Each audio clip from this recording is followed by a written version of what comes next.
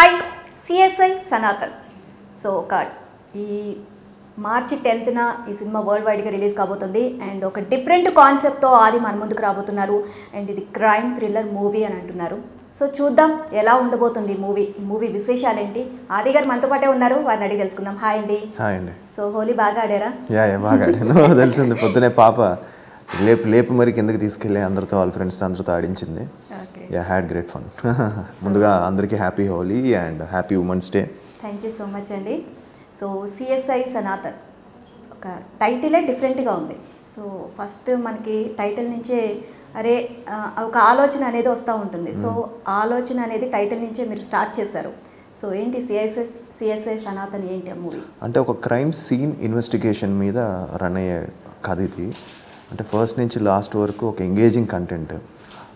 ఒక business man ఒక పెద్ద బిజినెస్ మ్యాన్ చనిపోతే ఈ మొత్తం కేసుని ఇతనికి అప్పచెప్తారనమాట, సనాతన్కి.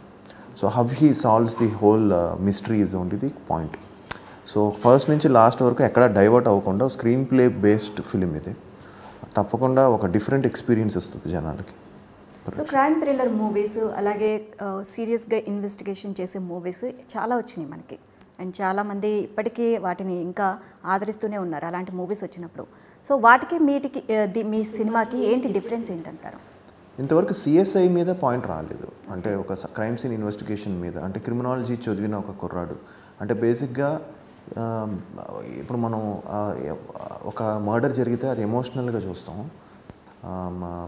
అట్ ది సేమ్ టైం మనకు ఒక ఇది ఉంటుందంట, ఏది వీడే చేసి ఉంటాడు లేకపోతే వాడే చేసి ఉంటాడని. బట్ బేసిక్గా దీని క్రిమినాలజీ చదవడం వల్ల సో ఒక క్రైమ్ చేయడానికి కానీ చేయించడానికి కానీ 5 మోటివ్స్ ఉంటాయి. ఒకటి రివెంజ్, ఇంకోటి లస్ట్, లేదంటే అక్రమ సంబంధాలు, లేదు అంటే ఇలాంటి ఒక 5 పర్పసెస్ ఉంటాయి. సో ప్రతిదీ అనాలిసిస్ చేసి క్రైమ్ ఎవరు చేశారు అనేది ఈజీగా కనిపెట్టగలిగే ఒక క్యారెక్టరైజేషన్. బేసిక్గా సనాతన్ అనే క్యారెక్టర్ని బేస్ చేసుకొని వాడు ఎలాగ ఈ కేసుని సాల్వ్ చేశాడు అండ్ వన్స్ ఈ కేసు లోపలికి వెళ్ళిన తర్వాత చాలా డీపర్గా వెళ్తున్నప్పుడు చాలా డిఫరెంట్ ఇది బికమ్స్ బిగ్గర్. ఇది చిన్న ఇది కాదు, ఇది ఒక పెద్ద స్కామ్ టైప్లో ఇది ఉంటుంది అనేది మనం చెప్తున్నాం అనమాట. So it becomes bigger. So that's how నాకు బాగా డిఫరెంట్ థ్రిల్లరు.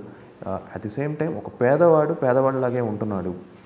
ఇండియన్ ఎకానమీ అనేది పెరగట్లేదు, దానికి కారణం పేదవాడిలాగా ఉంటున్నాడు అనే కాన్సెప్ట్ని కూడా మనం టచ్ చేసాం అందులో. ఓకే, వెరీ డిఫరెంట్ కాన్సెప్ట్ కూడా ఇందులో ఉంది. ఒక ఫైనాన్స్కి సంబంధించిన ఒక ప్రాబ్లమ్, ఒక ఫైనాన్స్కి సంబంధించిన కంటెంట్ కూడా మనం చెప్పాం. దట్ ఈస్ అంటే బాగా ఎక్సైట్ అయ్యాను నేను. కథ వినిన వెంటనే అరే ఇది చాలా బాగుంది, ఇది ఒక మంచి కంటెంట్, ఇది తప్పకుండా చేస్తే మనకి తప్పకుండా ఒక మంచి పేరు వస్తుంది అనుకుని స్టార్ట్ చేసింది. ఓకే, స్టోరీ చెప్పినప్పుడు అండ్ మీకు నచ్చిందంటే డిఫరెంట్ కాన్సెప్ట్ అని తీసుకున్నారా, లేకపోతే క్రైమ్ థ్రిల్లర్ ఇప్పటి వరకు అంటే మీరు అది టచ్ చేయలేదు, పులి మేక మీ వెబ్ సిరీస్ పక్కన పెడితే కనుక ఈ క్రైమ్ ఇంత ఇన్వెస్టిగేషన్ ఆఫీసర్గా మాత్రం ఇదే చేయడం మీరు ఫస్ట్ టైం. సో ఏ విధంగా మీరు ఓకే చేయడం జరిగింది? బేసిక్గా కంటెంటే అండి. దేవ్ వచ్చి నాకు ఈ కథ చెప్పిన వెంటనే ఎక్సైట్ అయ్యాను. ఇది చాలా బాగుంది, ఈ స్క్రిప్ట్ ఎలాగైనా చేయాలి అని. అంత ఈజీ అంటే నేను కొన్ని ఫస్ట్లో అనిపిస్తుంది చేసేయాలని, అలాగ అనిపించిన కాదు ఇది చేసేయాలని. సో దానివల్ల ఇమ్మీడియట్గా నేను చేశాను. క్రైమ్ మీద నాకు తెలిసి చాలా తక్కువ కూడా వచ్చాయి, మన తెలుగులో ఎక్కువ రాలేదు క్రైమ్ మీద. కొన్ని వచ్చాయి కానీ ఈ c.s.i కానీ వీటి మీద ఇప్పుడు హిట్ ఫస్ట్ కేసు కానీ హిట్ కూడా అందరూ ఇంట్లో కూర్చొని చూస్తారు, బాగా ఇంట్రెస్ట్ జానర్ ఇది. నేను అబ్జర్వ్ చేశాను, హిట్ ఫస్ట్ కేసు కూడా ఇంట్లో కూర్చొని అందరూ కూడా హ్యాపీగా ఏంటి అని చూస్తారు నెక్స్ట్ సీన్. సో ప్రేక్షకులకి ఏంటంటే నెక్స్ట్ సీన్ ఏంటి అని ప్రిడిక్ట్ చేయకుండా రొటీన్గా ఉంటే ఇష్టపడట్లేదు. ఇప్పుడు రొటీన్ కాకుండా కొత్తగా ఉంటూ అట్ ది సేమ్ టైం కొత్తగా క్రైమ్లో కూడా మళ్ళీ కొత్తతనం ఉండాలి, మళ్ళీ అందులో కూడా మళ్ళీ రొటీన్గా ఉంటే జనాలు ఇష్టపడరు. ఈ క్రైమ్ థ్రిల్లర్ మూవీ అంటే ఏముంది, ఒక మర్డర్ జరుగుతుంది, ఇన్వెస్టిగేషన్ సాగుతుంది, తర్వాత అది ఎవరు చేశారు ఏంటి అనేది కనిపెడతారు. ఇదే ఈ మూవీకి సంబంధించి అని చెప్పేసి చాలామంది అనుకుంటూ ఉంటారు. ఇన్వెస్టిగేషన్ అనేది కొత్తగా ఉంటుందా, లేకపోతే మామూలుగా అన్ని మూవీస్ లాగానే ఇన్వెస్టిగేషన్ అనేది ఆ విధంగా సాగుతుందా? మీ మూవీకి వచ్చేసరికి డిఫరెంట్గా సాగుతుందా? ఇప్పుడు ఫర్ ఎగ్జాంపుల్ అదే చెప్పాను కదండి మీకు, ఫస్ట్ నుంచి లాస్ట్ వరకు the more deeper it gets వెళ్తూ ఉంటే ఇట్ బికమ్స్ బిగ్గర్ అనమాట, చాలా డిఫరెంట్గా వెళ్తుంది. సో ఇట్స్ కొత్తగా ఉంటుంది ఫర్ షూర్, రెగ్యులర్గా ఉండదు. మనం కొన్ని కొత్త పాయింట్స్ కూడా చెప్పాం. Like for example QR code వాడాం. QR code వాడేసి ఒక అందులో నుంచి ఒక పాయింట్ మనం చెప్పాం. అలాగే ఫ్యాబ్రిక్ ఫారెన్సిక్ అని, ఇలాంటివి కొన్ని కొత్త కొత్త పాయింట్స్ మనం ఇందులో టచ్ చేస్తున్నాం అనమాట. So these are the elements which will for sure ఆడియన్ని తప్పకుండా అరే ఏంటి ఏంటి అనే ఫీలింగ్ తీసుకొస్తుంది. ఓకే. అండ్ నార్మల్గా డైరెక్టర్కి సంబంధించి చూసినట్లయితే మీ దగ్గరికి వచ్చి స్టోరీ అట్లా చెప్పినప్పుడు సో ఇమీడియట్గా మిమ్మల్ని ఒప్పించేశారా, లేకపోతే అంటే ఆయన చెప్పిన విధానం కానీ ఆ స్టోరీ విధానం చెప్పే విధానంలో కూడా ఉంటుంది మనం యాక్సెప్ట్ చేయడానికి కూడా. సో ఎలా జరిగింది మీ కన్వర్సేషన్ అంతా? డిఫరెంట్గా అనిపించిందండి. డైరెక్టర్ కొంచెం young, so Shivshankar Dev. So తను వచ్చి నాకు చెప్పిన వెంటనే చాలా ఎక్సైట్ అయ్యాను, అంటే బాగుంది అని. అప్పుడు ఇలా చెప్పలేదు, ఒక కథలా చెప్పాడు. ఫస్ట్ ఒక లైన్లా చెప్పాడు, చాలా బాగుందని చెప్పాడు. తర్వాత వెళ్ళి డెవలప్ చేసి సిఎస్ఐ యాంగిల్ తీసుకొచ్చాడు. రెగ్యులర్ డిటెక్టివ్ అనేసరికి మళ్ళీ రెగ్యులర్ అయిపోతుంది, సిఎస్ఐ అనేది ఒక కొత్తది తీసుకొద్దాం అని చెప్పి ఇందులో ఒక సిఎస్ఐ తీసుకొచ్చాం. సో సిఎస్ఐ అనేది మనం ఎప్పుడు చూడలేం. సో అక్కడ హీరో క్యారెక్టర్ కొత్తదనం వచ్చేసింది. సిఎస్ఐ అంటే ఏంటి అని కూడా మనకు నీట్గా ఎక్స్ప్లెయిన్ చేస్తున్నాం beginning of the ఫిలిమే. So develop చేస్తూ కొన్ని పాయింట్స్ అలా డెవలప్ చేసుకుంటూ వచ్చి ఒక కంప్లీట్గా తర్వాత ఇంకా చెప్తూ ఇంకా ఇంప్రవైజ్ చేసిన తర్వాత బాగా ఎక్సైట్ అయ్యి ఫైనల్గా ఒక స్క్రిప్ట్ లాక్ చేసుకుని షూటింగ్కి వెళ్ళాం. సో వ్యూవర్స్ని కట్టిపడేసే విధంగా అంటే ఆ మూవీ కంప్లీట్ అయ్యేంత వరకు జనాల్ని అక్కడి నుంచి వ్యూవర్స్ని బయటకు పంపించకుండా ఆ విధంగా కట్టిపడేసే విధంగా ఉంటుందంటారా ఫస్ట్ నుంచి లాస్ట్ వరకు? 100% అండి. ఫస్ట్ హాఫ్ ఒక ఫ్లోలో ఉంటుంది. ఫస్ట్ హాఫ్లో we get the questions. So first half 100% చిన్న క్వశ్చన్ మార్క్స్ పెడతాం. సెకండ్ హాఫ్లో అన్నీ ఓపెన్ చేస్తాం. సో సెకండ్ హాఫ్ నుంచి ఇంకా సినిమా అలా పేస్ వెళ్ళిపోతూ ఉంటుంది. And especially pre climax at the same time అన్ని క్యారెక్టర్స్కి ఒక జస్టిఫికేషన్ ఇచ్చాం. సో తప్పకుండా ఫస్ట్ నుంచి లాస్ట్ వరకు ఎంగేజింగ్ కంటెంట్ ఇది. ఓకే. అండ్ ట్రైలర్ టీజర్స్ ఇవన్నీ చూసినప్పుడు సో ఒక సీరియస్ క్యారెక్టర్ అని మాత్రం అర్థమవుతుంది. సో ఎక్కడా కూడా ఒక స్మైలింగ్ అనేది లేదు. సో సీరియస్గా అలా సాగిపోయింది. సో గత మూవీస్ చూసినట్లయితే కనుక డైలాగ్స్లో పంచులు కానివ్వండి అండ్ జోక్స్, కామెడీస్ ఇలాంటివి వరుసగా వస్తూ ఉంటాయి మీవి. సో ఈ సినిమాకి వచ్చేసరికి మొత్తం సీరియస్. సో దీనికి సంబంధించి అంటే కొంచెం స్పెషల్గా అనిపించిందా, అంటే మొత్తం సీరియస్ క్యారెక్టర్ని పట్టుకోవడం చేశాను అంతే. అంటే వీడికి ఒక క్యారెక్టరైజేషన్, వీడు ఒక ఇన్వెస్టిగేషను దాని మీద. సో వీడు అంటే ఈ క్యారెక్టర్ నవ్వడం కానీ అలాంటి సిచ్యువేషన్ ఎదురుపడదు అనమాట. సో దానికోసం ఆ మూడ్ని అలా చేశాను. సో నాకు రావట్లేదు జడ్జ్మెంటు, దానివల్ల నేను చేశాను కాబట్టి నాకు అసలు రావట్లేదు. చూసిన వాళ్ళందరూ కూడా చాలా బాగుంది పెర్ఫార్మెన్స్, చాలా ఇంటెన్స్గా చేశారు అంటున్నారు.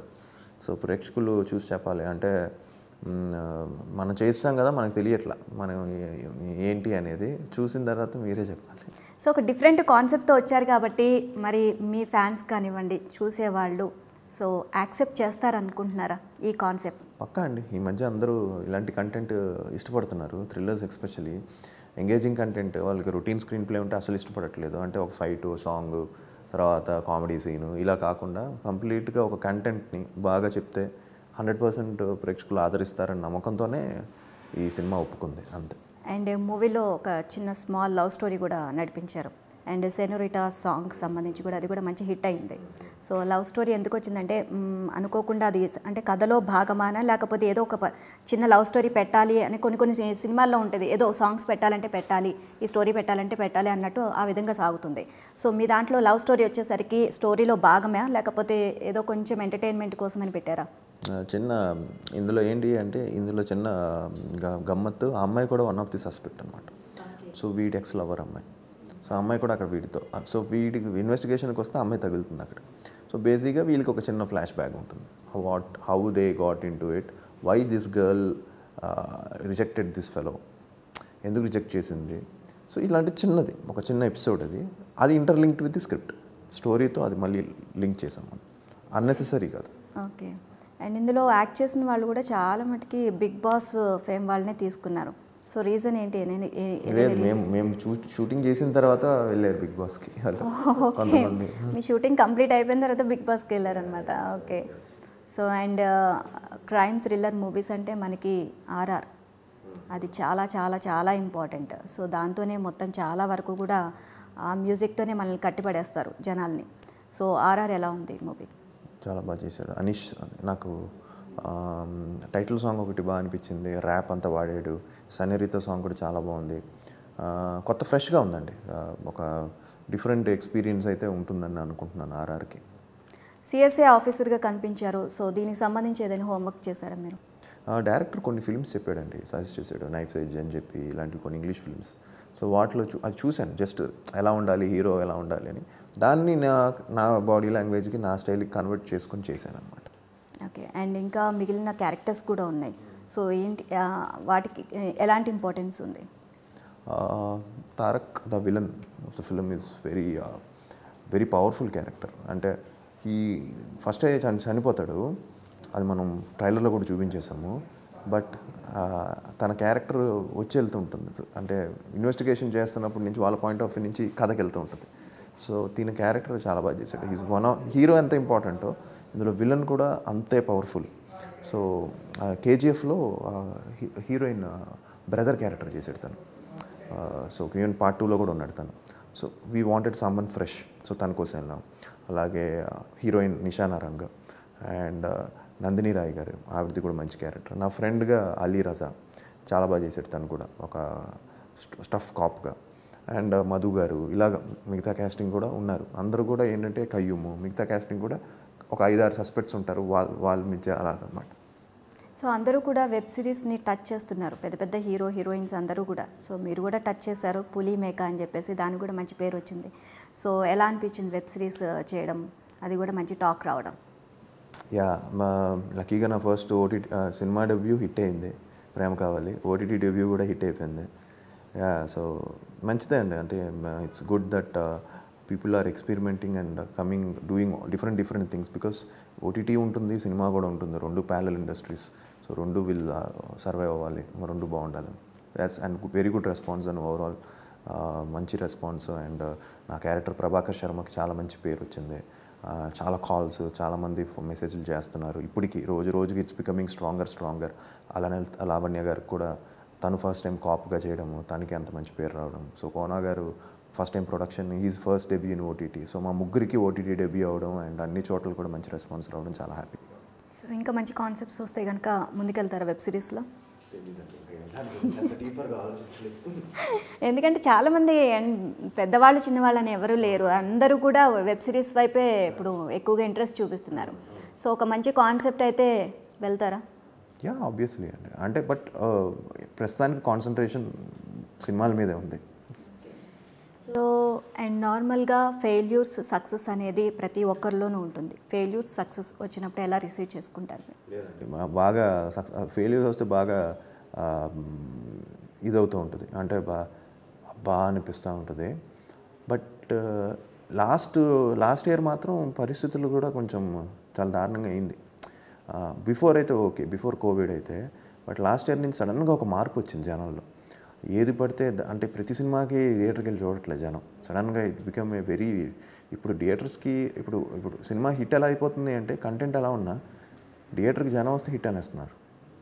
ఆ పరిస్థితికి వచ్చాం మనం, ఎందుకంటే జనాలకు ఆప్షన్స్ వచ్చాయి.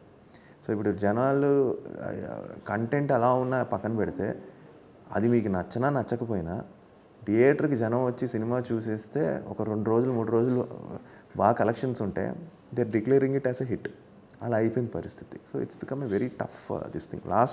ఎస్పెషల్లీ లాస్ట్ 1-2 ఇయర్స్లో మీరు అబ్జర్వ్ చేస్తే ఓన్లీ లైక్ కొన్ని ఫిలిమ్స్ ఏదైనా వావ్ అనే ఫీలింగ్స్ తప్ప అలా అయిపోయింది.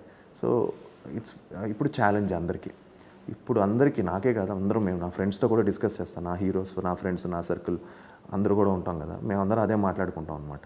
ఇరే ఏం చేయాలని, లేదు ఏదో ఒకటి చేయాలి, చేసి మనం దాన్ని so it's becoming a challenging job no for an actor also. You can't take it for granted.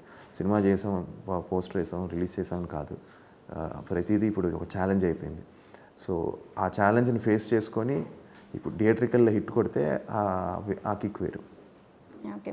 And థియేటర్‌కు వెళ్ళామా, ఓటీటీలో రిలీజ్ చేసామా అని చూడట్లేదు. ఇప్పుడు చాలామంది కూడా ఓటీటీకి వచ్చినా సరే జనాలు ఆదరిస్తున్నారు ఆ సినిమాని. సో, ఓటీటీకి వచ్చినా సరే ఆ మూవీ థియేటర్‌లో రాకపోయినా ఓటీటీకి వచ్చినా కూర్చొని చూస్తున్నారు. అందరూ కలిసి కూర్చొని చూస్తున్నారు. సో, అంత అంటే డిఫరెన్స్ ఏముంది అంటే థియేటర్‌కి వెళ్తే అది వేరు. బట్ ఓటీటీలో కూడా ఆదరిస్తున్నారు కదా! ఇప్పుడు నా సినిమా క్రేజీ ఫెలో ఉందండి ఫర్ ఎగ్జాంపుల్. అది it didn't do well in theatre. 14th release చేసాం. అది కాంతారా సెకండ్ డే వచ్చి పడిపోయింది దాని మీద. తర్వాత అందరూ చూసి నాకు చాలామంది పర్సనల్ మెసేజెస్, అరే ప్రమోషన్స్ చేస్తుంటే చాలా బాగున్నావు సినిమా అది. జనం రిగ్రెట్ అయ్యారు ఆ సినిమా థియేటర్లో చూడలేదని. ఓటీటీలో మంచి హిట్ అయింది. సో అదే అంటున్నాను. So we don't know what clicks. ఆ కన్ఫ్యూజన్లో ఉన్నాం అందరం. ఏది చూస్తారు ఏది చూడరు అనేది మన చేతుల్లో ఉంటుంది. ప్రయత్నం అయితే మన చేతిలో ఉంటుంది.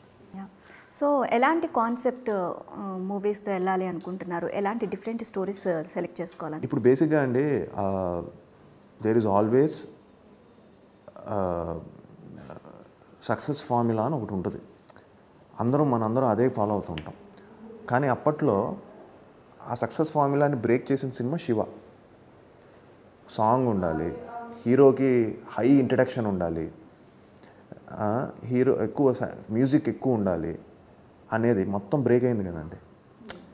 ఆ సినిమాతో ఒక ట్రెండ్ సెటర్ అయింది అది. తర్వాత అందరూ ఆ ఫార్మాట్ చాలామంది ఫాలో అయ్యారు. అలాగే ఇప్పుడు మనకు వచ్చేసరికి పాన్ ఇండియా అని అందరం అనుకుంటున్నాం. ఇప్పుడు సినిమా ఆడాలి అంటే పాన్ ఇండియా అని వేసేసి ఇది పెద్ద పాన్ ఇండియా సినిమా అని చెప్తే అందరూ వచ్చేసి చూసేస్తారు అనుకుంటున్నాం. కానీ అల్టిమేట్గా we don't know the success formula. అదే అల్టిమేటం. ఏది ఆడితే దాన్ని మనం పట్టుకొని అదే ఫాలో అయిపోతూ ఉంటాం. That is how industry runs అని నేను అనుకుంటున్నాను. సో ఇప్పుడు అందరం కూడా పాన్ ఇండియా మీద పడ్డాం. కానీ సడన్గా ఇప్పుడు ఒక రైటర్ పద్మభూషణ్ లాంటి సినిమా వచ్చి, చిన్న సినిమా సుహాస్ గారు చేసింది వచ్చి మంచి ప్రాఫిట్స్ అందరికీ. మరి అది that's a very small film made beautifully. But so మనం చెప్పలేం అనేది నేను అనుకుంటున్నాను. అండ్ నార్మల్గా మనకంటూ ఒక డ్రీమ్ ప్రాజెక్ట్ ఉంటుంది. సో పలానా డైరెక్టర్తో మనం యాక్ట్ చేయాలి, అండ్ అంటే పలానా బ్యానర్లో యాక్ట్ చేయాలని చెప్పేసి మనం అనుకుంటూ ఉంటాం. సో అలాంటి డ్రీమ్ ప్రాజెక్ట్స్ కానీ ఒక డైరెక్టర్, మీకు ఇష్టమైన డైరెక్టర్ వాళ్ళతో చేయాలి అని నాకు ఒక హ్యూమన్ ఎమోషన్స్తో ఒక మున్నాబాయ్ ఎంబీబీఎస్ లాంటి ఒక సినిమా, ఒక ఎంటర్టైన్మెంట్ చెప్తూ ఒక హార్ట్కి టచ్ చేసే ఒక ఎమోషన్ ఉంటుంది చూసారా, టక్కని టచ్ అవుతుంది, రియలిస్టిక్ ఫిలిం అలాంటిది ఒకటి చేయాలి ఒక ఆశ. స్పోర్ట్స్ బయోపిక్ ఒకటి క్రికెటర్ది, లేకపోతే ఎనీథింగ్ రిప్రజెంటింగ్ స్పోర్ట్స్. ఇంతవరకు నేను అది చేయలే. సో నేను into sports, I play cricket, I play badminton, I play volleyball, all sports, I play tennis. So దాని మీద ఏమన్నా ఐ డూ స్కేటింగ్. సో దాని మీద ఏమన్నా ఒకటి చేయాలనేది ఇంకోటి.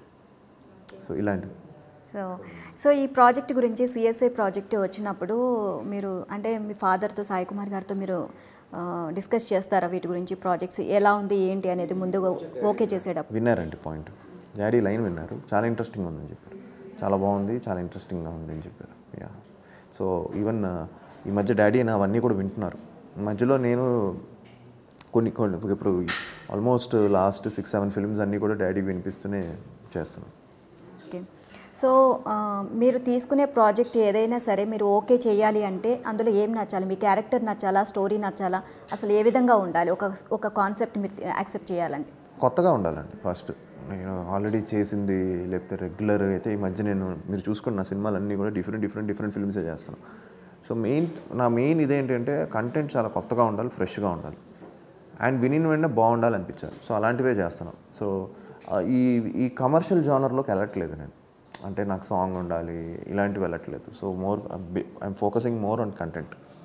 ఇప్పుడు హీరోయిన్ని ఉండాలి, సాంగ్స్ ఉండాలి, రొమాంటిక్ సాంగ్స్ ఉండాలి, సీన్స్ ఉండాలి అని ఇవేమీ ఎవరు పట్టించుకోవట్లేదు ఇప్పుడు. అంతకుముందు సుధీర్ బాబు సినిమా వచ్చినా సరే అందులో హీరోయిన్ లేదు. సో అలా ఆ కాన్సెప్ట్ వెళ్తున్నారు. సో ఇప్పుడు మీరు కూడా అంటే చిన్న లవ్ స్టోరీయే కానీ అంత హీరోయిన్ బేస్డ్గా అయితే లేదు ఈ సినిమా కూడా. సో ఈ విధంగానే మీ హీరోస్ అందరు ఈ జానర్లోకి వెళ్ళిపోతున్నారు అందరూ కొంచెం. అలా అని కాదండి. అంటే ఇప్పుడు ఫర్ ఎగ్జాంపుల్ నేను క్రేజీ ఫెలో చేశాను. మీకు టైం ఉంటే వీలుంటే చూడండి, అమెజాన్లో ఉంది, ఆహాలో ఉంది. సరదాగా ఉంటుంది, నవ్వుతారు మీరు. 2 hours ఎంటర్టైన్ అవుతారు. అందులో 2 హీరోయిన్స్ ఉన్నారు, పాటలు ఉన్నాయి, 5 పాటలు ఉన్నాయి, నా స్టైల్ ఎంటర్టైన్మెంట్ ఉంది. సో అలాంటివి కూడా చేశాను నేను. బట్ తెలియకుండా ఈ మధ్య అందరూ కూడా ఇలాంటి థ్రిల్లర్సే ఎక్కువ తీసుకొస్తున్నారు. అండ్ ఇప్పుడు నేను ఫర్ ఎగ్జాంపుల్ అంటే మళ్ళీ నేను ఇప్పుడు ఒక హీరోయిన్ పెట్టుకొని లేకపోతే ఒక పాటలు పెట్టుకొని ఇలా చేశానంటే కింద ఇమీడియట్గా రొటీన్గా ఉంది అంటారు జనం. మనం చేయాలనిపించినా కూడా ఇమీడియట్గా దాన్ని కిందకు పుష్ చేస్తారు. అరే చాలా బాగాలేదు, ఇది రొటీన్గా ఉంది, అది ఏంటి మళ్ళీ ఇలాంటి పాటలు చేస్తున్నా, అవి ఏంటి ఇదేంటి. సో దాని గురించి వెయిటింగ్. అందుకే అందరం కూడా we are focusing on more on content. So ఫైనల్గా సిఎస్ఐ సనాతన్ మూవీ గురించి ప్రేక్షకులు ఏం చెప్తారు? అందరికీ నమస్కారం అండి. So CSI Sanatan March 10th మీ ముందుకు రాబోతుంది. సో తప్పకుండా సినిమా చూడండి, 100% ఎంటర్టైన్ అవుతారు. Edge of the seat thriller ఇది. So you'll sure enjoy it. So మీ ఇష్టమైన థియేటర్స్ దగ్గర వచ్చేస్తుంది. It's releasing world wide with 350 theatres all over Andhra and Telangana. యూఎస్లో కూడా రిలీజ్ అవుతుంది అండ్ సేమ్ ఆస్ట్రేలియాలో కూడా రిలీజ్ అవుతుంది. సో ప్లీజ్ చూసి ఆదరిస్తారని మనస్ఫూర్తిగా కోరుకుంటున్నాను. థ్యాంక్ యూ సో మచ్ అండి. సిఎస్ఐ సనాతన్ మూవీ మంచి సక్సెస్ అవ్వాలి అండ్ మీరు అనుకున్న కాన్సెప్ట్స్ ఏదైతే ఉందో ఈ డిఫరెంట్ ఫిలిము, హార్ట్ టచ్బుల్ ఒక సీన్ ఇందాక మీరు చెప్పారు కదా, మున్నాబాయ్ ఎంబీబీఎస్, ఇటువంటి జానర్ సినిమా చేయాలి, స్పోర్ట్స్ బ్యాక్డ్రాప్లో చేయాలని అంటున్నారు కదా. సో ఇవన్నీ కూడా మీకు వరకు రావాలి అండ్ మీరు చేయాలి అండ్ అన్నీ సక్సెస్ అవ్వాలి అని మేము మనస్ఫూర్తిగా కోరుకుంటున్నాం. And thank you so much and all the best. So చూసారు కదండి సిఎస్ఐ సనాతన్ మూవీ టీంతో chit chat. Keep watching APN.